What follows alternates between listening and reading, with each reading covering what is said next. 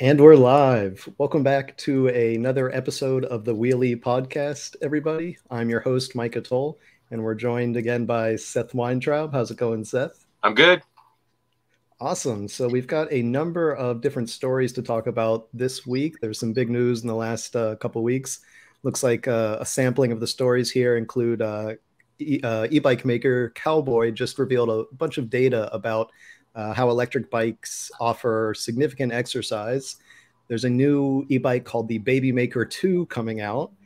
We got a chance to review the Model Y from Electric Bike Company, a very California cruiser e-bike.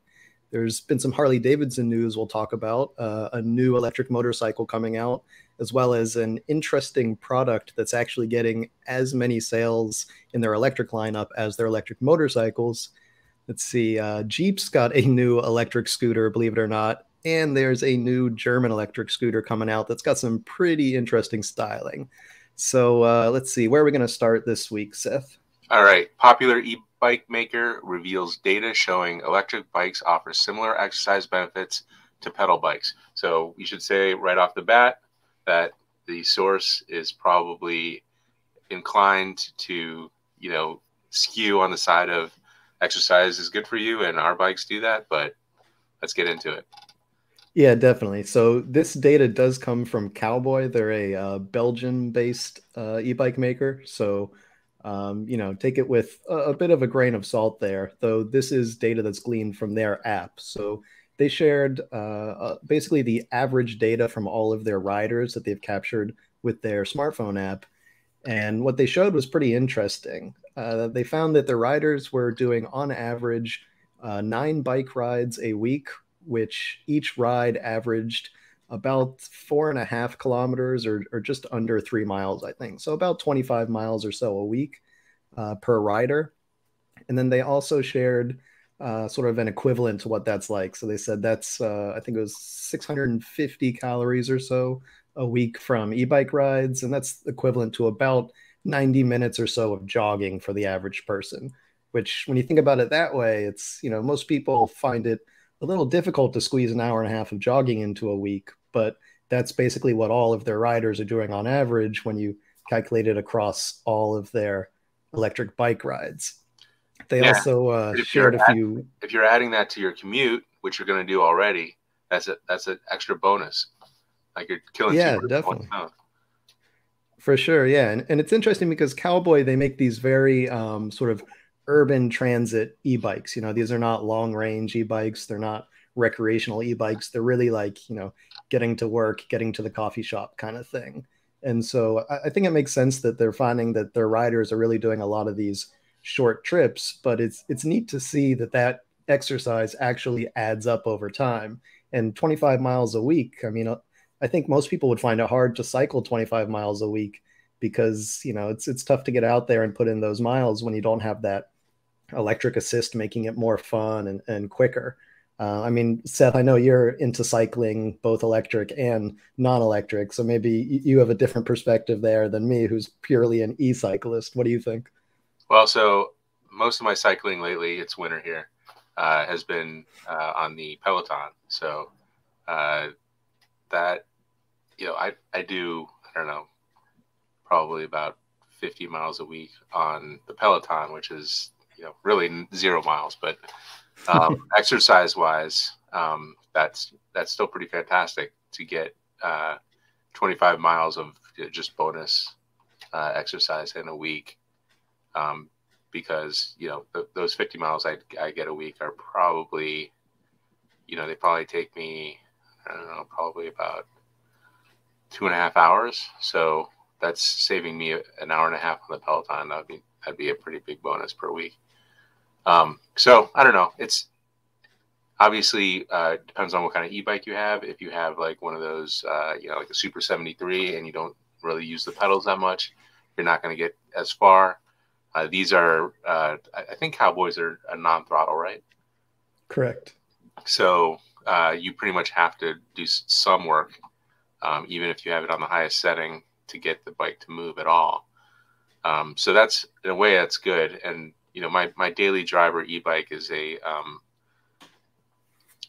class 3 without a throttle, and that's my preferred way to get around. So I definitely love that aspect. And I'm in my late 40s, so it's not like something young people only can do. So cool. Should we move on? Yeah, what do we have coming up next here? All right. Electric Bicycle Company FLX, or is it just Flix? I'm not sure. I've always read it. I always go with FLX. It's a good question, though. Electric Bicycle Company FLX is back with its Babymaker 2, which is a great name, e-bike, and this time it's personal. Tell us about this. Yes. So the Babymaker was a sort of darling of the crowdfunding world a couple of years ago, I guess. They launched it in March of 2020, which was a tricky time because a lot happened in March of 2020 in the world. Yeah. What exactly happened in March 2020? Yeah, the whole world got turned on its head, which right. I mean, it sort of messed up everything in the world. But for e-biking, the whole e-bike industry exploded in popularity because suddenly everybody wanted to, get out of quarantine, be on a bike, get out of the bus. And so they launched at that time, and they raised like $13 million selling like I think 6,000 or 7,000 of these Babymaker e-bikes. I'm not exactly sure why they went with that name. I think it was largely, it made a name for itself. Let's put it that way. Like the marketing was pretty good. They got a lot of press out of that, I think. I mean, I always thought like it was like a joke when a girl would punch another girl in the stomach. It would be like punched her in the Babymaker or something. Is that what Babymaker's from, or where does that even come from? I'm not sure that's exactly the connotation they were going for, right. But to be honest, that's the best explanation I've heard yet. Okay. So it could be.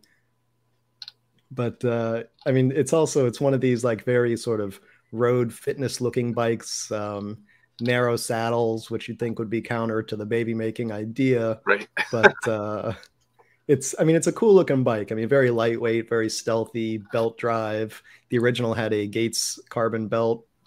It also had Magura hydraulic disc brakes, which are like really high end hydraulic brakes, probably much higher end than is necessary for a mid-level e-bike like this. But it's cool that they put such nice parts on the first one. And so now they've got this Babymaker 2 coming out.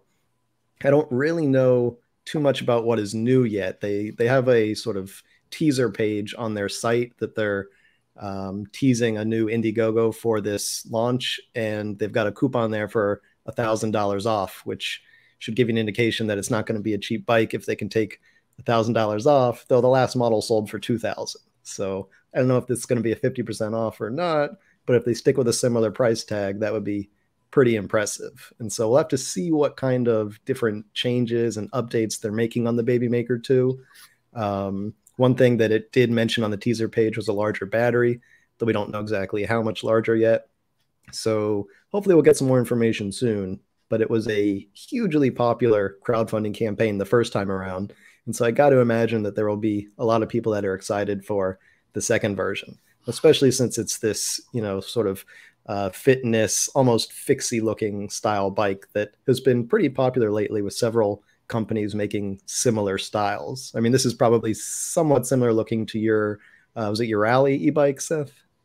Yeah, a little bit. That one's kind of more of I want to say fusion bike, not a fusion bike, but yeah, it is. It's a Rally Redux IE from 2017. I was also thinking like with the Gates carbon belt drive, it's a little bit similar to the Luna. What is that one called? The Luna Fixed? Yeah, I think it's the Fixed, exactly. Yeah, and similar specs as well, like not too powerful of a motor, kind of a low power battery. It looks like to the untrained eyes, some people might not even know it's an e-bike. That's kind of the same. Yeah, definitely. With the Luna.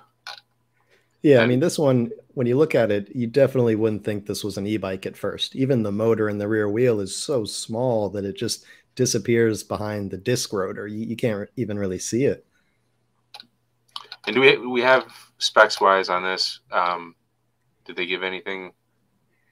Only for the original Babymaker. It went 25 miles an hour or 40 kilometers per hour, and it had, I believe, a 36 volt 6 or 7 amp hour battery. Not very big, so definitely a small pedal assist style battery, but it was reasonable specs, reasonably fast, class 3. Not all the way up to 28, but 25 miles per hour is still respectable. Yeah, totally. And the motor's like what, 250 watt you said, or 350? I believe it was 350. Yeah. I mean, it's probably, being overvolted. Maybe it was like a, 24 volt, 250 watt motor that they are running on 36, because most 250 volt or 350, I'm sorry, 250 watt or 350 watt motors don't make it to 25 miles an hour. So I'm guessing they're running that motor a little hot. Interesting. So what do we think for upgrades? Like, I mean, it sounds like it's going to be more expensive. What do you think they're adding to this thing to make it more expensive and version 2? Yeah, it's hard to say because they put such good components on it to begin with, like with the Gates drive and those nice Magura brakes. So the bigger battery is an obvious, easy upgrade. Someone pointed out in the comments that it looks like it now has fender mounts, which I didn't even realize the first one was missing, but that definitely makes sense for sort of an urban bike like this. Yeah. Other than that, perhaps a slightly nicer display. The first one had that sort of simplified, tiny LCD screen.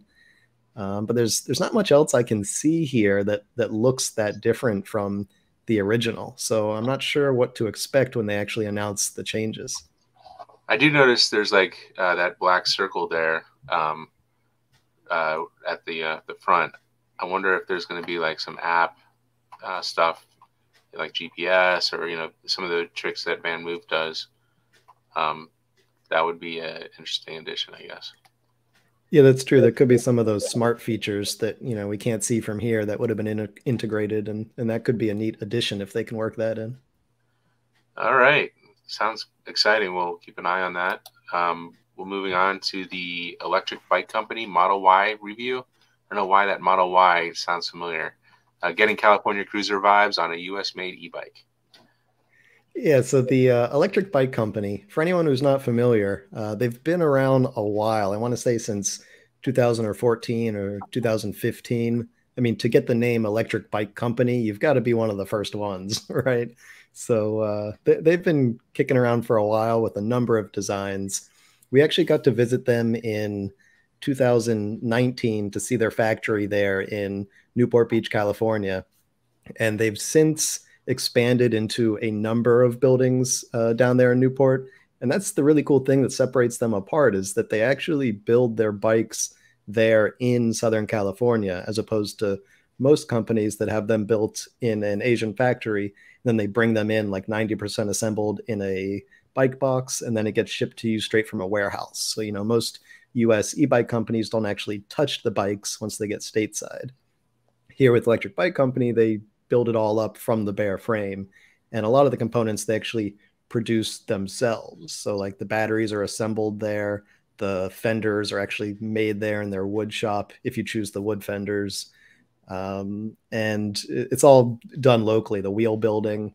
And so we got to check out the factory and test this Model Y, which is their, they call it the women's bike. I mean, these days, a step-through bike is just kind of like another frame. This one's like powder blue, and it's got like the nice fuzzy blue basket. It's, kind of decked out in what you could say are like, women-friendly colors. But I think anybody who likes a step-through bike and, likes these pastels would enjoy this style of bike. I rode it. I feel like it's no longer a PC to even delineate women and men's bikes. Yeah, seems like an artifact. Yeah, we should just call it step through or whatever. Yeah, well, it's definitely. Yeah, I mean it's that sort of Dutch style cruiser, with the step through frame and the nice big balloon tires. And this one actually has suspension, but you can get the same model actually without suspension. And so just those big balloon tires really make for a nice ride. I mean, that's what cruisers are about, right? Like that's the quintessential California cruiser bike is cruising along the beach path with those big tires, low and slow, and that's kind of the feeling you get with this bike, except for the slow part because it's actually a class 3 that'll go up to 28 miles an hour. So it's Yeah. got some nice pep. It's got a 1,000 watt peak motor, and it's just real nice and comfortable to ride. The only thing that I didn't really like about it were that the cruiser handlebars are so cruisery and like pulled back that your hands are sort of angled forwards. I'm just used to like, straight flat mountain bike Right. bars.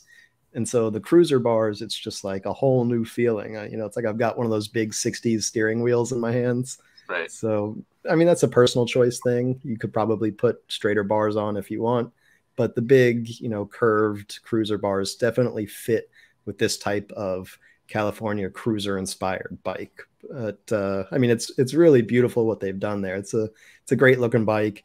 It rides well. My wife and I both rode it. She came out with me during that trip to California, and we had a lot of fun on it. It was just a really cool bike, and it's only I think $1,949 is the Oh starting wow. price. Yeah, Oh, and that's I that's mean you're actually a paying great for ask. Americans. Yeah. Yeah, right. Like you would expect it to be a lot more. Now, the price does go up if you do all the customizations. And that's really where Electric Bike Company shines, is that you can customize like everything on it. So if you do your custom paint colors, which they have a paint booth right there, if you do like those nice wooden fenders where you add all the different accessories, the price goes up quickly. I mean, you can get these things into like $3,000 if you really deck them out. But even just, the starting model is really fairly priced considering they're literally building these up from bare frames right there, paying American wages, which I think is really cool. I mean, how many e-bike companies are doing that? Literally building e-bikes here in the US. Yeah, that's great to see, and especially like Newport Beach, like that can't be cheap real estate. Real Yeah, quick, right. where's the battery on that thing? So it's actually in the front basket. It's in the bottom of it. Oh, So you interesting. can't even see it. And that one has that blue fuzzy basket liner, which is another one of those accessories Right. that, we'll add to the price. But especially with the liner in there, you just can't see the battery at all. And it's really a nice design. So I imagine a lot of people are also thinking this is not an electric bike. Yeah, definitely. I So mean, wait, you're it saying the doesn't, the back basket or the front basket? no, it's the front basket. Really? Was the weight at all kind of weird? I know you said that the back handlebars were kind of weird, but So yeah, yeah, I didn't find the battery being up front to feel odd at all. My wife did say that it felt a bit heavy in the front. She's a lot smaller, so it could be that, if you're petite, then you feel that extra weight up there even more. But for me, it just sort of felt like a long cruiser bike, which already sort of have that sort of slower, heavier feel to them compared to like a nimble street bike or a nimble mountain bike kind of thing. yeah, I love the look. Like this is you're making e-biking part of your lifestyle. You definitely want to have some unique looks, and this is a really nice look. The bike. Um, Yeah, I'm surprised we don't see them out there more in terms of like as a lifestyle brand. A company like Super 73, you see them everywhere, and they're really good at marketing that lifestyle. And I'm a bit surprised we don't see more electric bike company bikes out there, or like more celebrities riding these down, the beach in front of Santa Monica, that sort of thing. so you can customize everything. They're not thinking about like a crazy motor on here, obviously. Um, can you customize like can you customize like a bigger battery or Yeah, so they've got several battery options. I think it's like three or four oh wow, different battery sizes. It starts at, I think, 8 amp hours is the smallest. They're all 48 volts. So you can start at like 8 amp hours. And I think it goes up to like 30 or 40 because they can really fill that basket up, and then they can put a rear rack battery on it. And then they have different models. So they have models that have batteries in the middle of the bike.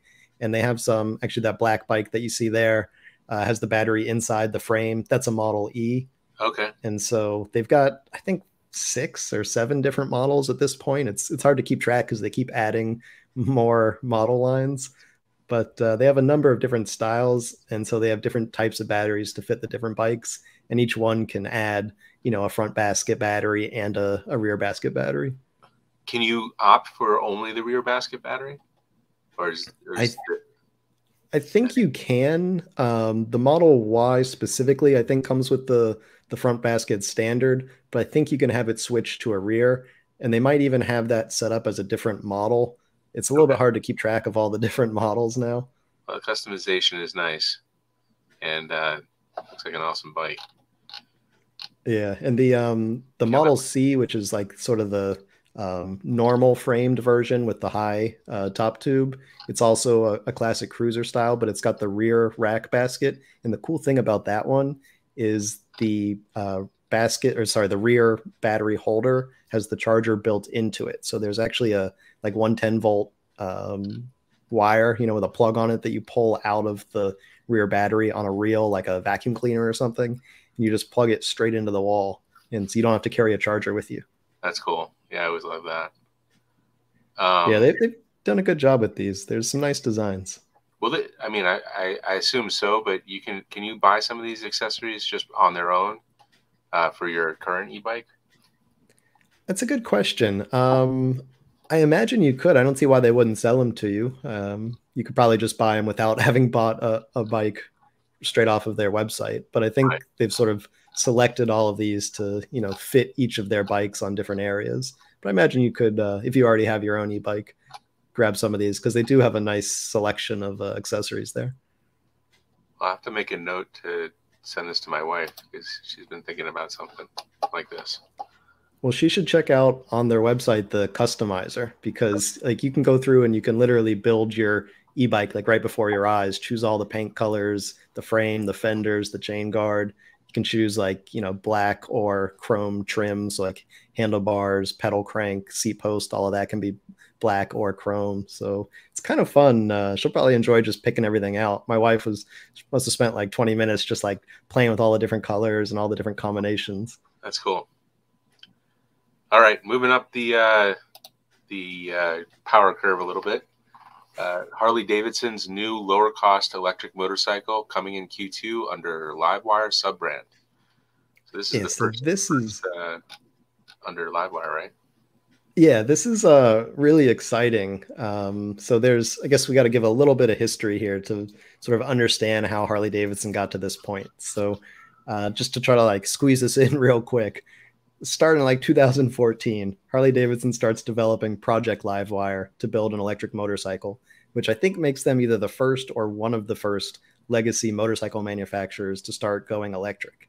It took them until 2019 to actually get the bike out. That was the Harley Davidson Livewire.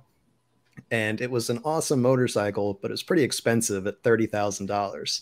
So they sold that through 2021 under the Harley Davidson nameplate. But then late last year, they decided to spin off a new sub brand called Livewire, and that would be all of their electric stuff. So both the Harley Davidson Livewire motorcycle and the projects that they were already working on. So that was the end of last year. This new Livewire brand started.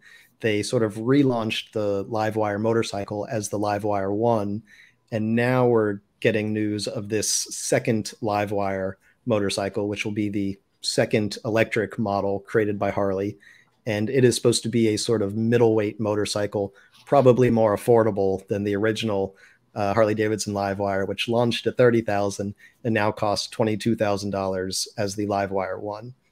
There's no word yet on what this new bike could cost, but we are starting to get an idea of what it's going to look like. It's called the Del Mar, and it's based on Harley Davidson's, or I guess now Livewire's, new platform called the Aero platform. And that's sort of the center section of the bike. It's the battery, which is a structural battery. So you notice there's no frame around it. It basically is the frame. It's got the motor built into that housing, along with the electronics, so the speed controller, the charger, all of that is built into that Aero platform. And so that's what they're going to use to build that next electric motorcycle. And then in the future, we'll probably see more motorcycles built on that same Aero platform that are going to give us more of these sort of lightweight and middleweight electric motorcycles. It's too soon to know any tech specs, unfortunately. You know, it'd be great to know what size battery we're talking about, what kind of range they're going to be able to offer. especially assuming this is going to be less battery than the 15.5 kilowatt hours on the LiveWire 1. If it's going to be, less than that, then it'll be interesting to find out how much range they can squeeze out of a pretty small battery. Also the power, we don't know anything about this motor yet. We do know it's going to be a much simpler motor. The Harley-Davidson LiveWire, which became the LiveWire 1, has a pretty interesting yet complicated motor that runs sort of longitudinally along the bike. And then it needs that bevel gear to turn it 90 degrees to get the output in line with the rear wheel. And so this one is a much simpler direct drive motor that's already in line with the rear wheel. And so it doesn't require that complicated transmission and should help make it, simpler to produce, cheaper, everything. So we don't know the tech specs yet, but we know the basic design here for the Del Mar bike, and it's looking pretty interesting. It also will open the door to hopefully bringing more riders in, make it more accessible because it's not a $22,000 bike anymore. What do you think of the design, Seth? I love the design. I'm wondering price-wise, we have like a pretty wide spectrum these days. Like you go all the way down to like the Saunders or even like the CC or whatever at, 5,000-ish. And then, go up to the 22,000 LiveWire. Is this going to compete with like the Zero FX, or is this like, where is this going to fall, do you think, price-wise and specs-wise? Yeah, it's a good question. Until we know the tech specs, it's hard to say, but I'm guessing it's going to be in line with either the Zero FX and the like Zero S bikes, which are something like, let's say 30 kilowatts, something like that, or potentially the next step up, which would be Zero's middleweight motor. I think it's the ZF75-7, if I'm not mistaken. That's like their SR, DSR, and it's something like 50, 55 kilowatts. So it could compete with either of those levels. The Zero's highest level is their SRF and SRS. That's the ZF75-10 motor, which is like 80 kilowatts. And that's already comparable to the LiveWire 1. So, they're already competing with Zero's flagship bikes.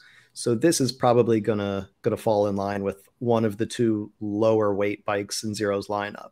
In terms of pricing, it's hard to say. I'm guessing they're gonna fall in line with Zero's pricing because the $22,000 for the LiveWire 1 from Harley is just barely above what a new Zero SRS or SRF costs. They're about $20,000 or so.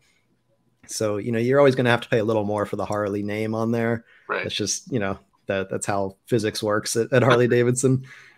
But I think they're going to be competitive with Zero at least. And they'll be really the first real challenger in terms of volume for Zero, because there has been Energica, which is that Italian brand that's really expanding in the US, but their volume is just so much lower than we see from Zero that they haven't really been a true competitor in terms of sales or market share.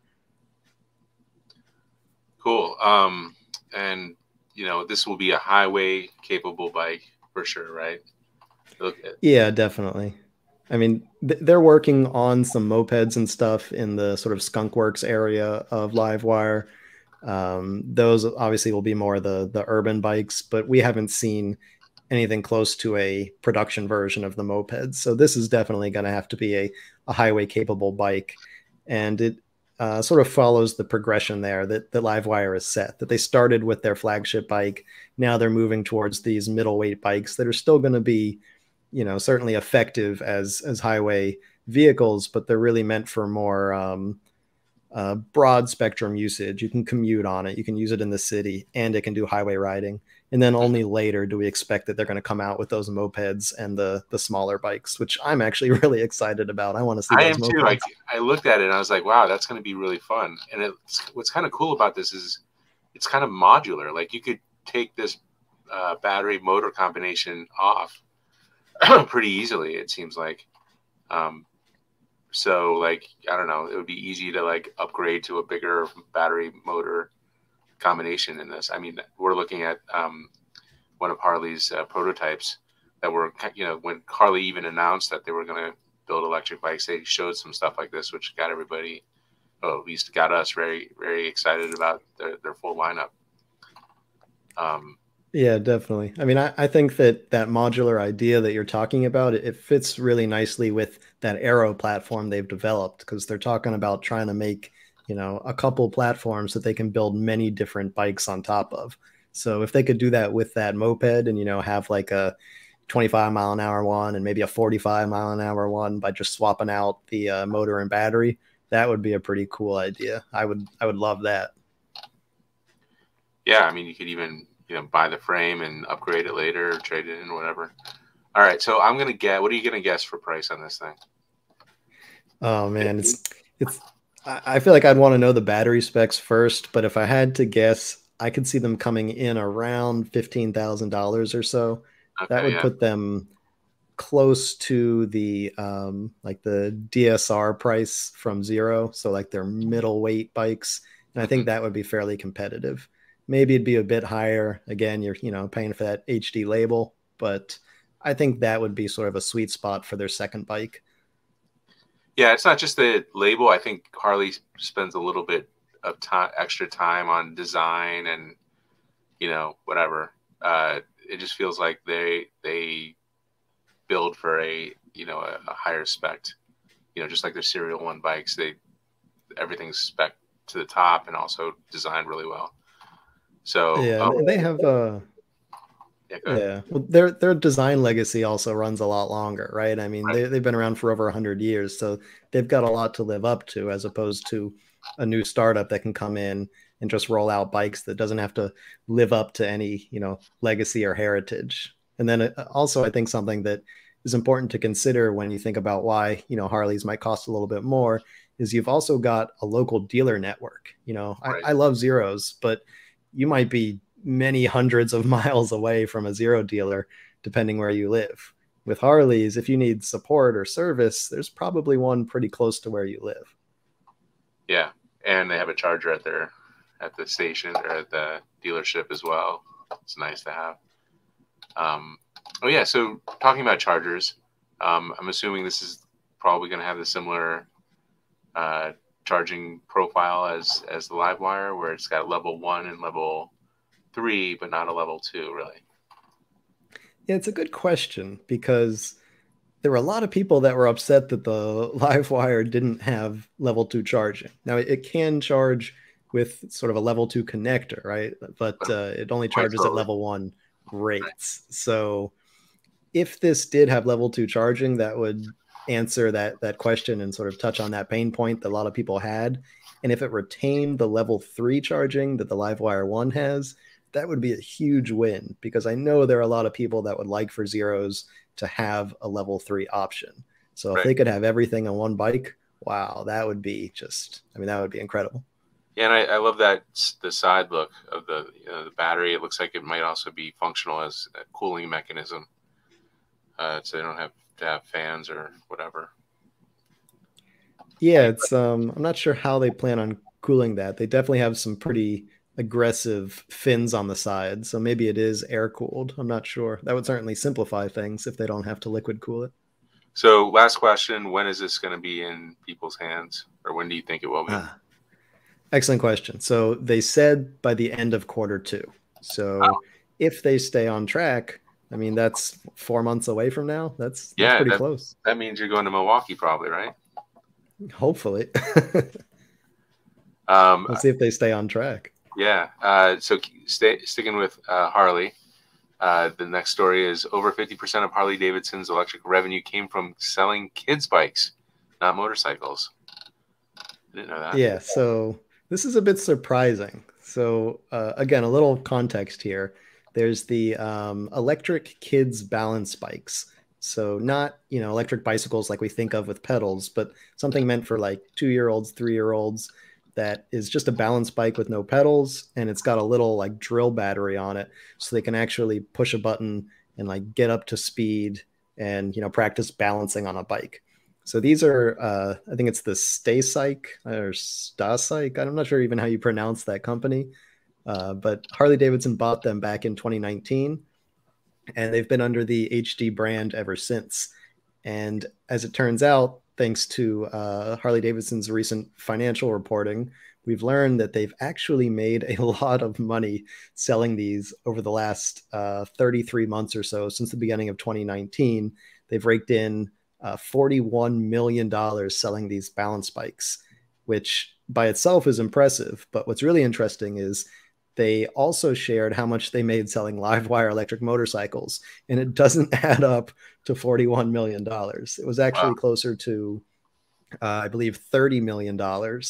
However, and there's like a little bit of an asterisk here, they included in that accounting about $15 million of concessions to HD dealers who invested a lot of money in installing equipment and upgrades, which I assume means those level 3 DC fast chargers. So they actually pulled in closer to $45 million in LiveWire sales. And then they took $15 million off the top that they essentially paid back, it appears, to their various dealers for all of their investments. So in actuality, they made a little more money selling LiveWire motorcycles than these kids' electric balance bikes. But I think it still tells two interesting stories. One is that it was a great investment to buy that kid's e-bike company because they spent $6 million on that reportedly, and they've brought in a lot of revenue from it already. And the second thing is that it shed some interesting light on how many motorcycles LiveWire's actually sold. So, or I guess Harley-Davidson before the LiveWire sub-brand was released.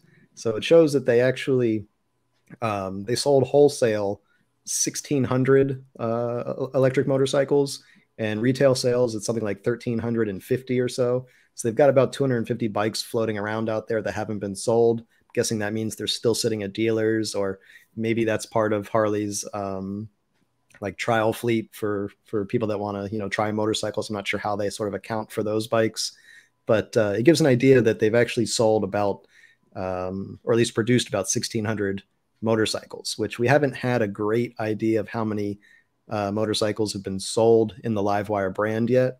And so it gives us a little bit of clarity there. And while it's hard to compare that to other electric motorcycle companies, Zero's private, so we don't have an idea of how many they sell.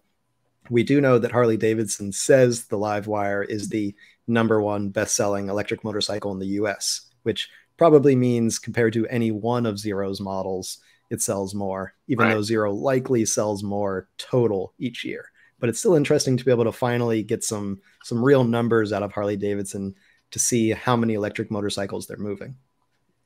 Yeah, Zach on our 9 to 5 Mac team has a LiveWire and raves about it. Like, if you follow his Instagram, it's pretty much LiveWire advertising. So it's good to see that people are really enjoying these electric motorcycles. Yeah, I have to imagine that they're going to be collector's items at some point, because if there are only 1,600 bikes out there, I mean, that's not a ton. And I think a third of them or so were sold outside the US. So maybe there's 1,000 or so in the US. That's not that many bikes out there. So he might have a collector's item there. Yeah, that's cool. All right. And moving on to Jeep's new off-road electric scooter for adults unveiled today, showcasing partnership with Razor. So tell us about this. So this is Jeep's first electric scooter. It was a partnership with Razor, so Jeep didn't hit the drawing board and design their own scooter from the ground up. What it appears is this is largely a licensing partnership. So Razor took a base model that they've had, which I believe is the RX 200, and they worked with Jeep on the licensing. I think Jeep probably specified a few things, maybe sort of rugged looking tires. They added these big sort of Jeep-like off-road lights that are mounted on the handlebars. There's actually two of them next to each other, so they look like these big, like rock crawler lights you'd see out there, in the desert, that sort of thing. But really what this is sort of like a pretty basic electric scooter. The specs are not impressive by any stretch of the imagination. It's like 200 watts in the motor. It's also a chain driving motor, so it's not even a hub motor. It's pretty old technology. Oh, really? The batteries are lead acid, if you can believe that. And when's the last time you saw lead acid batteries? Wow. That's Yeah, like a that's Willy. They should call this like the Willy scooter. yeah, it definitely harkens back to that age. I mean, I think there were lead acid batteries in the wheelies. I mean, it's serving a different role, but Right. I mean, this thing is not a specimen of modern day technology by any means. The battery also it's tiny. It's 168 watt hours. So I And that's a mean, little. I have to say, 5-8 miles. looking at it, it looked pretty cool. Hearing this stuff, a little disappointing. I have to say, like, I mean, Jeep built some pretty good. They didn't build anything, but they licensed some pretty good electric bikes. This is not the same thing at all. Yeah, definitely. And I mean, it really shows that who you partner with is important here Right. because I'm sure they wanted electric scooters. They thought, like, who do you go to? Well, Razor's like, a household scooter name. But I'm not sure Razer even chose the right model here because they have better models in their lineup. I mean, they've got hub motors, they've got lithium batteries. Like it's like they went into the closet to find all the old parts and they assembled like an old fashioned scooter here. I don't know what they were thinking or why Jeep would have wanted to put all of their decals on something like this because there's just so many better scooter options out there. Yeah, that's a little disappointing, but somebody is gonna like that look, so good for them. All right, last story of the week. New high-speed German electric scooter offers modern styling, breaks from competitors. Love the look of this thing. Yeah, so for anyone listening and not seeing the YouTube version of this podcast, you're missing out a little bit because this is a really cool looking electric scooter. It's a seated scooter, so sort of Vespa style in that you're sitting on it. You've got that front shield in front of you, but the styling doesn't really follow Vespa at all, unlike so many of the other Vespa knockoffs that we've seen in the electric scooter space. It's really like a very angular, just like, sharp edges, almost like futuristic design on this German electric scooter. And it's a really neat concept. Even the front shield is actually clear up until about the middle of the suspension fork there, so you can actually look through it, and I guess you could probably see obstacles on the road that are like 3 feet in front of you, that sort of thing. But it's just got a very different type of design than we've seen before, and it's really nice to see a just total different direction to go than the classic Vespa knockoff that we just see so often. And I don't know, what do you think of the design, Seth? I love it. You're right. It's a total like rethinking of the scooter, and I didn't even notice the windshield thing down there. You normally think of windshields on scooters and motorcycles to help with aerodynamics, and this certainly does. But the fact that you can see down like where your bike tire is a huge benefit for avoiding potholes at slow speeds and stuff like that. So I definitely love this thing. The downside I'm immediately thinking is like, what kind of storage do you have? Yeah, so they actually have under seat storage, and they say it's enough for, they called it a fighter style helmet, which I assume means like a 3/4 helmet. It's like those helmets that they gave us in Munich when we were riding the UNU scooters. Yep. So, there's anything that can hold a helmet, at least gives you decent storage. I mean, that's like one bag of groceries, perhaps. Not a ton, but it's better than no storage at all, certainly. Right. And you could always put some stuff between your legs. I know I see a lot of scooter riders do that.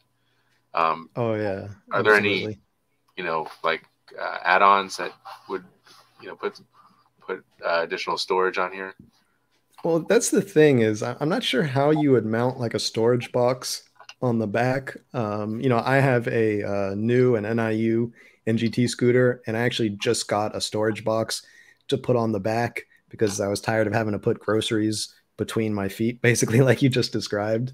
Right. So I don't know how you would sort of add on those types of conventional aftermarket products that are designed for typical scooters unless they've sort of thought of that and they've got some sort of standard mount back there. But that's also sort of the downside of going with such a new and an out there design is that it's probably not going to fit a lot of the standard aftermarket accessories. Yeah, I guess get a big backpack. Yeah, well, I mean, I think a lot of motorcycle and scooter riders are used to having to backpack it every now and again. Yeah, But true. yeah, if you could fit some sort of storage box on there, especially if they made one that fit that design, so it sort Right, of looked like the seat there with those really sharp angles and like it's all kind of like trapezoidal. I mean, it almost looks like a black Cybertruck, right? right, a little bit. Um, and two people can fit on this, right? Or maybe not. Yeah. Yeah, it's designed for two people. And the cool thing is the running boards there, which you don't normally have running boards on a scooter like this, but Right, they extend all the way back there. right, So you don't have foot pegs for the rear passenger. They actually put their feet on the same sort of running board that the rider's feet would go on. So it's a neat design in that way too. And there's just like a lot of space on there. So if someone might have felt a little bit uncomfortable doing 60 miles an hour standing on little tiny pegs, you've got a nice big foot platform for your pillion back there to feel comfortable. All right. So specs wise, it reaches a top speed of 62 miles per hour, which coincidentally is, kind of highway speed. But is it rated for highway, or is it a scooter motorcycle thing? How does that work? I mean, it's so first of all, it's German, so it fits into their, I believe, the L3E category. So theoretically, you could take this on a highway, but it's really meant for like city and maybe ring road usage. You wouldn't want to go too long on a highway on it because it only goes 62 miles an hour or 100 kilometers per hour. But you Right. could. There's also a slower version of the scooter that's an L1E, so it goes up to, I believe, 45 kilometers per hour, which is 28 miles an hour, I think. And so if you're just staying in the city, that one would be, cheaper and more, efficient for city riding. But I think I would definitely prefer the higher powered one. Yeah. So specs 10 kilowatt peak on the higher one, 7 kilowatt, I guess, nominal, um, and a 2.4 kilowatt hour battery. That means, range of, they're saying 140 kilometers or 87 miles. That sounds a little optimistic, but Well, that's actually with a second battery okay, added. So you can have two of those 2.4 kilowatt hour batteries, and they're okay. actually under the floorboards there. So they're pretty low, probably gives you a nice low center of gravity. And that's Are why they you also have that storage area. are they modular like the new, or you know the other? I think there's like three different modular batteries that I can think of right now. Right. Oh, like the GoGro or something? Gogoro, yeah. Yeah, so they are those sort of like removable packs. I don't think they've shown any pictures of the battery removed yet, so I'm Hmm. not sure what they look like. But they did say that they're removable, which Okay. is good because a lot of scooter riders are city residents. Might live on the 10th floor of an apartment building, and being able to take the battery out so you can just bring it up the elevator and charge in your living room is a nice benefit. Yeah, and 2.4 kilowatts is going to be heavy, but not insurmountably heavy. Yeah, definitely. I mean, that's probably 25, 30 pounds or so per battery, which is manageable, not, a fun lift, but Right. certainly doable by an average person. That's about what my batteries weigh in my new NGT. And if Okay. anything, I found that taking both of them out is the best way to do it because when you just carry one, you're really lopsided. So carrying two heavy batteries keeps you nice and even. So you're not hanging over to one side like you're doing a farmer's carry. Yeah, totally. I feel like I saw somewhere where they had like I don't know, like a suitcase. Not, what is that called? Like a lift. Um, Oh yeah, I think you're talking about the silence scooter where it's like a carry-on luggage with yeah, little wheels and a rollers. handle that comes out. Yeah, those are Yeah, kind of cool. exactly. Yeah, that's the silence scooter. It's from Barcelona, Okay. and it's a really cool design there. I think it goes up to like 4 or 5 kilowatt hours, which by that point you've got like a 50, 55 pound battery. And so having, wheels on it and a little handle that comes Yeah, out so you roll it along, it's a really nice feature. The for other sure. cool thing is they made a little like neighborhood electric vehicle that uses two of those batteries. Oh wow. And so you can actually take the batteries out of your little electric car and like roll the battery inside and charge it. I feel like I might have seen something like that at IAA, but it might have been another company. I think it was a Taiwanese-based company. But all right, so that's it for the stories. We have some commentary in the comments we should go through here. We have some fans. Thanks for Patty K and Campos. So Baxter92 is saying, I would have said 20K before you said they dropped the price of the LiveWire. So I wonder if he's saying 20K for the LiveWire or 20K for the new one. What do you think? We said 15. Yeah. Yeah, it sounds like Baxter thought the new bike would have been 20, but if the LiveWire one's already 22, then I would see definitely below 20 for the next bike. All right. And then we have another, he's guessing FX specs with an SR price. Maybe a little bit better than that. And then while batteries are supposedly getting cheaper, it seems like components for batteries are getting more costly or harder to find. When, if ever, do you think the battery cost trend line will flip?